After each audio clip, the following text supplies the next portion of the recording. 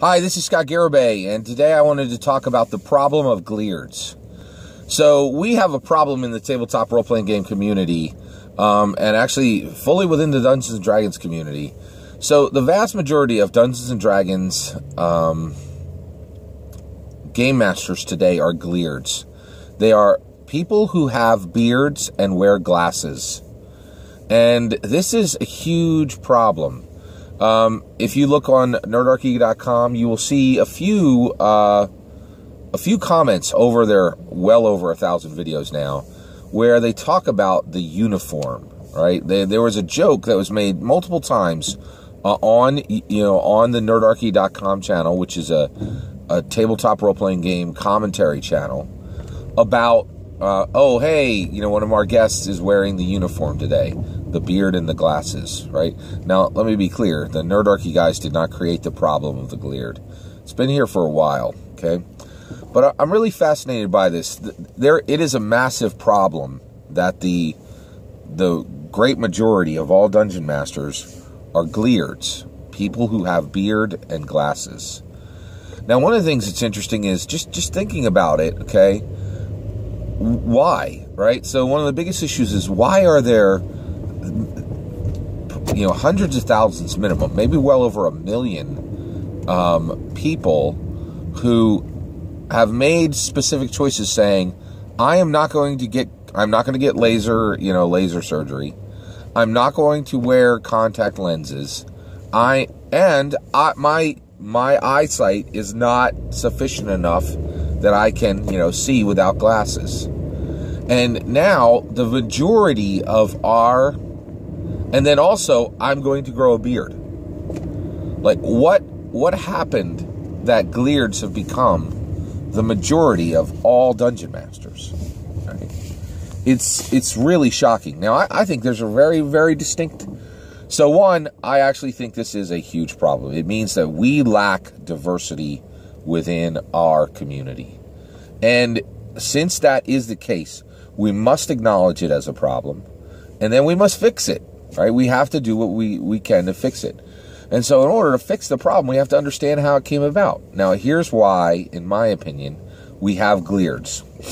We have Gleards because of source books. Source books are the #1 reason why Gleards exist. So source books are, so you create a tabletop role-playing game.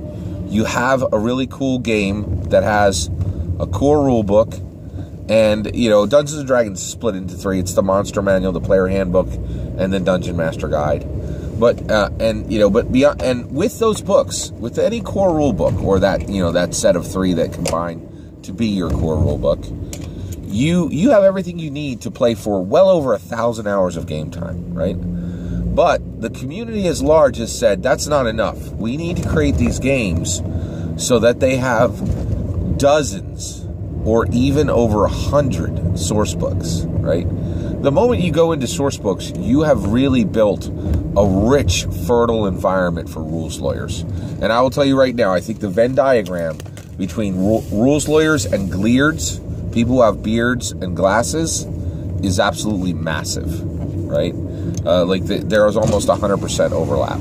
I think almost all rules lawyers are Gleards, right? And because we've printed thousands of source books, we have really, we've put down, rich, verdant mulch to get Gleards in our community. And so it's one of the reasons why, for a long time, I've been calling for the end of source books. I think they're an absolute bane on our community, right? The other thing that I think has caused us to have a glut of Gleards, a Gleard glut, is the focus on tabletop role-playing games on combat, okay? Now, I am a huge fan of Dungeons & Dragons, and I think one of the best things that came out of Dungeons & Dragons 5th edition is the absolute distillation of what Dungeons & Dragons is. Interaction, exploration, and combat, right? So they're saying, Mike Merles kind of took it out, and he said, combat should never be more than 1/3 of your game, right? Which I think that's a great rule set, which means it is the minority of your game. And yet, in my opinion, the reason we have Gleards, the reason Gleards are the majority of all Dungeon Masters is because our games are, most of the time, the majority of games are combat, right? And if you think I'm wrong here, just go on YouTube at any point and just spin up and bring up a live game, and you're not going to go more than 45 minutes without a combat. And when you hit that combat could be anywhere from 30 minutes to 2 hours long, right? And this has really attracted Gleards, right? So why is it a problem that we have these Gleards, right? Well, the real answer on why Gleards are a problem are Jostens, Jane Austen fans. Jostens, there are absolutely millions of Jostens.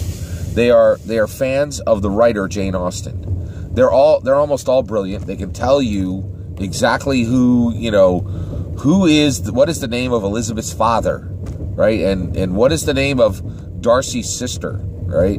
They're just like us. They know these incredibly intricate worlds in high detail.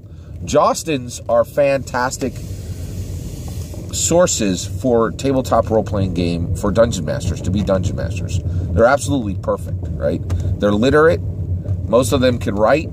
They can read, right? They're fantastic. There are millions of them. If we were to just get half of all the Jostens that are out there, we could instantly double or triple the Dungeons & Dragons community.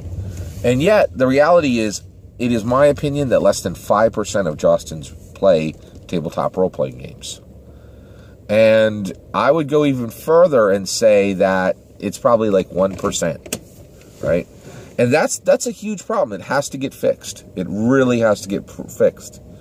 So we have a problem called the Gleards, and we have a huge opportunity called the Jostens. And we really need to think about this, and we need to get there. So we have to fix our problem, and we have to seize our opportunity. Take care, everybody.